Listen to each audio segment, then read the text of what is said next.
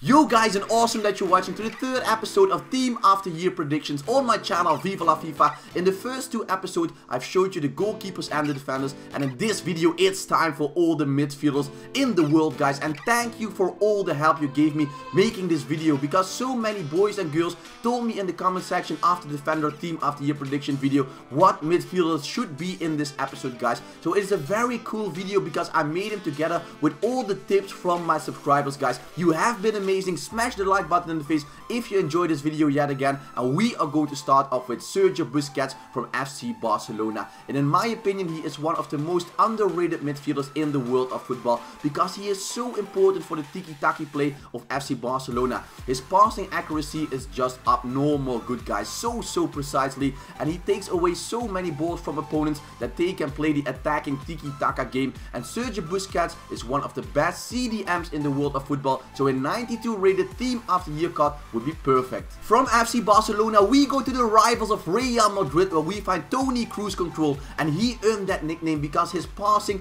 his accuracy, his control on the midfield, he makes it look so easy, guys, and he is one of the best players of Real Madrid. He really is the architect of the team, and Zinedine Zidane is very happy with Tony Kroos Control. My personal favorite for Team of the Year is N'Golo Kante. He proved at Leicester City that he is just unmissable on that midfield, and now he is doing it again for Chelsea, guys. He is so important on that midfield. He has a huge engine. He keeps running all game long, taking away balls from opponents, setting up attacks. Defensively he is great, and I can see Kante and Conte winning the Premier League this year. Although I don't think that Sanchez will actually get a Team of the Year card, I had to put him in, and maybe EA can give him a special card for Talent of the Year, because with 18 years old he is so incredibly good already. He won Euro 2016, so maybe if EA counts that he can get the Team of the Year card. But Sanchez, he is doing great at Munich at the moment, and one of the best superstars in football the forthcoming years right there. Coque Resurrection plays for Atletico Madrid and has been great for many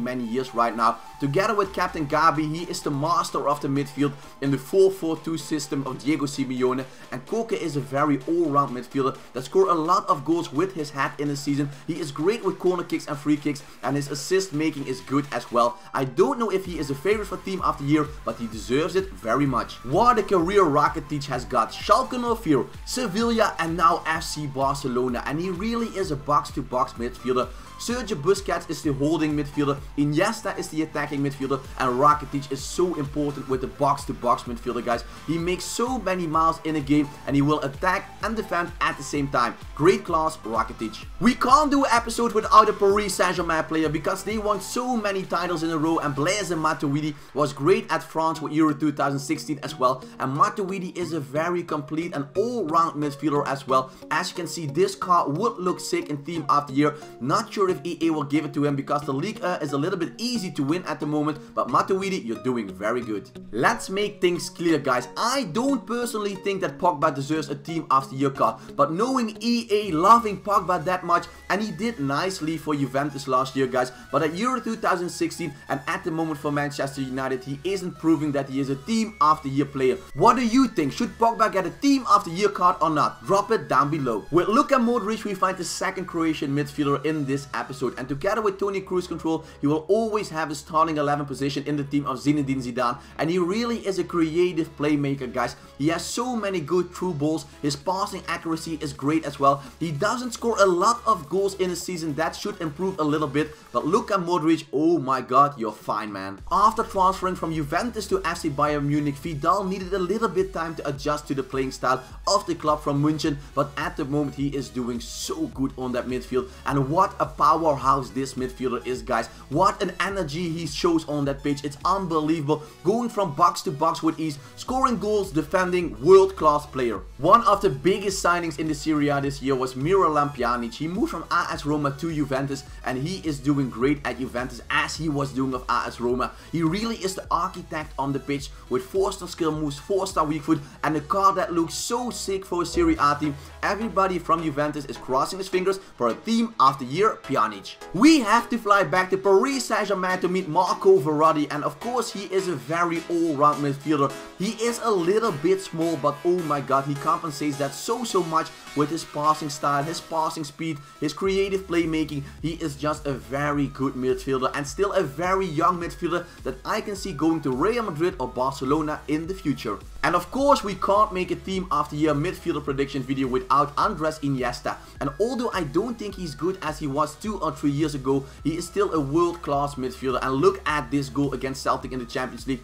Oh my god, Andres Iniesta, he scored the winning goal against my Haaland in the World Cup 2010. So that's why I don't like him that much, but on the pitch he is just a superstar. Let's hope Mesut Özil can find the form he had at the end of last season, guys, because he was unstoppable at the moment. He started good this season, but he is going down a little bit the last couple of weeks. So let's hope Mesut Özil picks it up yet again, because he is so good in creating chances and making a lot of assists. He really is the assist king of the BPL. But this year Mesut Özil has to compete with KDB, Kevin De Bruyne from Manchester City, because at the moment I think KGB is getting better than Mesut Özil, guys. And Kevin De Bruyne, oh my god, for Belgium and for Manchester City, he's scoring so many important goals like this free kick against FC Barcelona that I can surely see him a team of the season card from the Barclays Premier League. But maybe EA is gentle to him and gives him a team of the year card as well. Well guys, let me know what you think of my predictions for the midfield. Did I miss your favorite midfielder? Drop it down in the comment section below.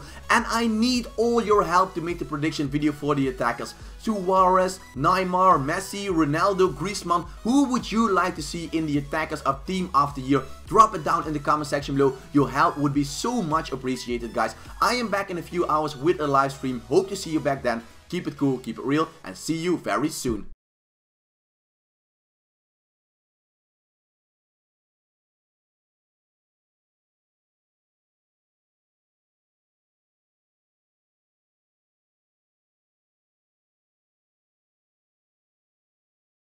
Yo guys, and awesome that you're watching to the 3rd episode of Team of the Year predictions on my channel Viva In the first 2 episodes I've showed you the goalkeepers and the defenders, and in this video it's time for all the midfielders in the world, guys. And thank you for all the help you gave me making this video, because so many boys and girls told me in the comment section after the defender Team of the Year prediction video what midfielders should be in this episode, guys. So it's a very cool video because I made them together with all the tips from my subscribers, guys. You have been amazing. Smash the like button in the face if you enjoyed this video yet again. And we are going to start off with Sergio Busquets from FC Barcelona. And in my opinion, he is one of the most underrated midfielders in the world of football, because he is so important for the tiki-taka play of FC Barcelona. His passing accuracy is just abnormal good, guys. So precisely, and he takes away so many balls from opponents that they can play the attacking tiki-taka game. And Sergio Busquets is one of the best CDM, great class Rakitic. We can't do an episode without a Paris Saint-Germain player, because they won so many titles in a row, and Blaise Matuidi was great at France with Euro 2016 as well. And Matuidi is a very complete and all-round midfielder as well. As you can see, this card would look sick in Team of the Year.